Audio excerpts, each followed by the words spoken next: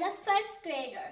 On Friday, I went to my school for a science fair and I blew a balloon using science.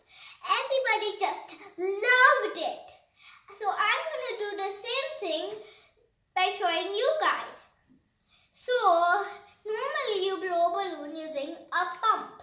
That means you need gas.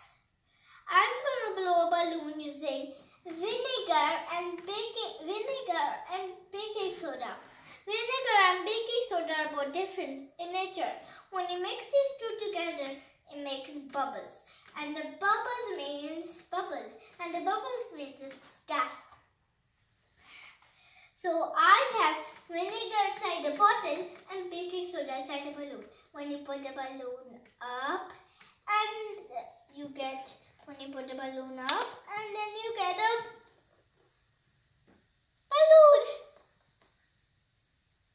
So it means the bubbles are like floating and the bubbles are floating, but it doesn't go inside the balloon. The gas is going